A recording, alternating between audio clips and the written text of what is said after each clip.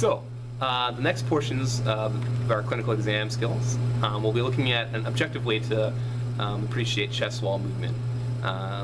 This will involve a tape measure and 3 locations of the chest wall. All right. The first one being the axilla. So, what you'll do, okay, is you will place the tape measurer around the patient. So lift your arms up in the axillary space.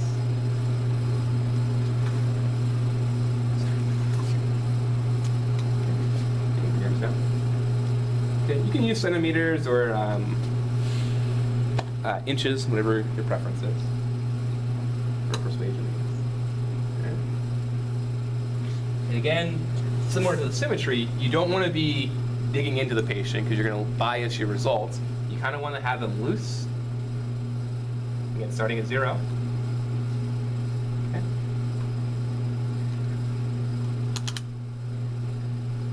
Okay. Take a deep breath in and breathe out. Breathe in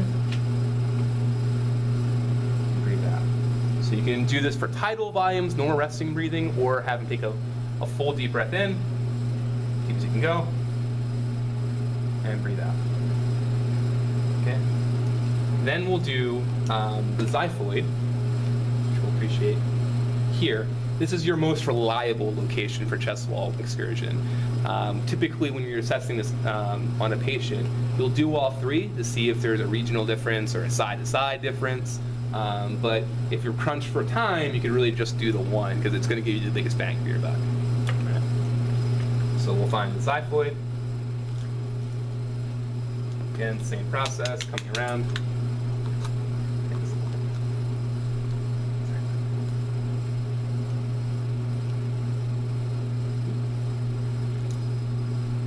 And usually, you're better off using this as a standard tape measure. Yeah, thanks. Here. All right. Okay. Have the patient breathe in, take a deep breath. Breathe in. Good. And breathe out. Okay. The last region you'll use is about halfway between the axilla and the xiphoid. So you can even use the nipple line or just below it. Again, these are standard positions, but on each patient it may be a little bit different. All right. So same idea. Coming around the chest.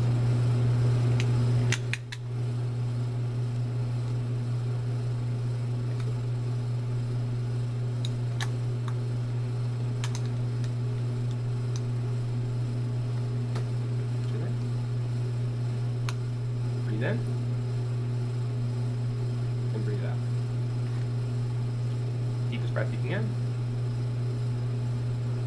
And breathe out. Good. Thank you.